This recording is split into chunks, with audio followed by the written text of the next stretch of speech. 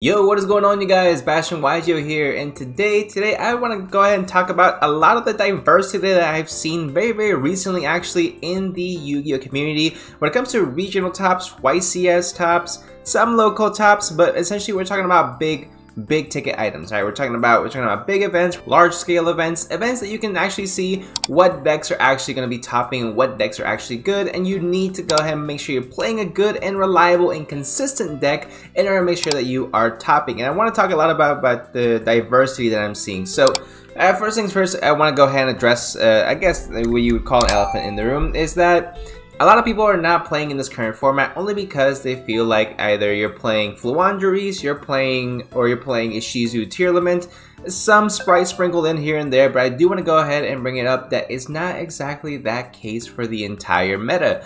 We are seeing quite a few rogue decks top here and there, and I want to go ahead and start off with Madolche. So Madolche is actually found a lot of consistency and a big boost to itself through the Vernaself cards. Yes, the cards that I roasted to all hell in my initial reaction to them a few months back. Definitely make sure you check out that one, because if you want to see me go off on a deck, that's definitely one to go ahead and do, because I saw absolutely no potential for the Vernaself cards whatsoever right over here, right? So they are actually really good with Madolche because they add a lot of consistency to the deck. A lot of the cards you can discard them, or then a card to search an Earth Fairy from your deck, and one of Madolche's Earth Fairies. So you go ahead and mix and match it really well.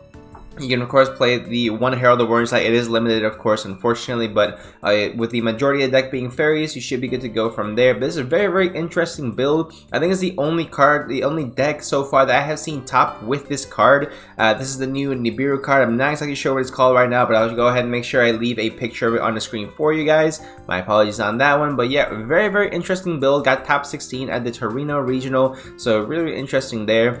So this is all.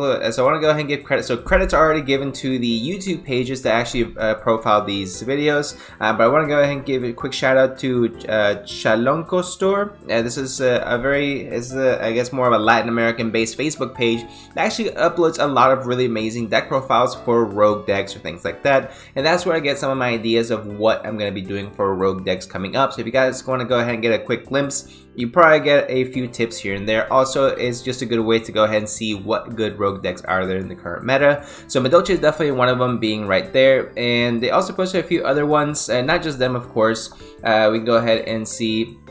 We have the WCQ regional, so essentially with this one, Rikka Sunavalon, which we've known has been a fantastic deck for a while now. It really just depends heavily on how prepared people are for this deck. I think that when it won the YCS a few months back, I do not think people were prepared or really knew what this deck did. I still don't think people are prepared or know what this deck does, but people are a lot more aware that the deck actually exists, so you do want to be careful with that here and there.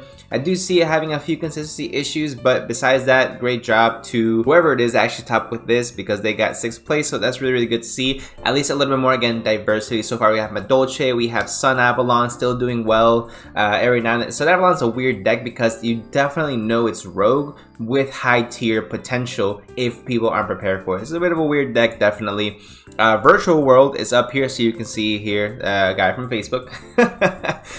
So Virtual World is a deck that I knew is going to be perfect for countering the meta, because Bystials don't affect it. If you do get cards sent to the graveyard with the Ishizu cards, you're only going to essentially benefit from it as well, because you need a lot of graveyard interaction in order to be able to go off with your plays with Virtual World as well, especially the King Long or the Chu-Chi or the Zhang Wu. It gives you a little bit more versatility there as well. This thing is a little weird here in place to eat Telly, but I mean, I didn't top with Virtual World, so you know, who am I to speak? But there we go, top 8 for the Bogota Regional, which is again a little bit more diversity with the meta. So far we have 3 different decks that no one's really talking about, again, topping in the current format. So Virtual World, again, nothing activates on the field. It's all going to be in hand effects. You can play cards like Skill Drain in this deck as well, which I think is a cut above the rest when it comes to floodgates that are able to be played in the deck, because I know that Skill Drain is going to be huge in this upcoming format, because it stops Fluanderies, it stops Kashtira, it hurts Sprite quite a bit as well, so it's something to keep in mind if it's something that you want to play down the line. For a future format, I would most likely take out the Imperm and put in the Skill Drains, but that's perfectly me. That's my personal preference as far as why I believe would be better for the upcoming format, but again, who knows, we are going to wait and see.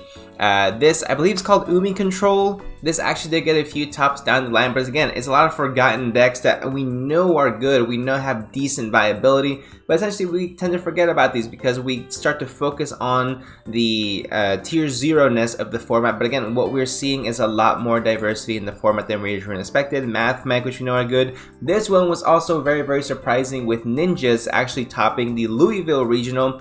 And if you guys want to go ahead and check out his deck profile, it's going to be on Goo Gaming.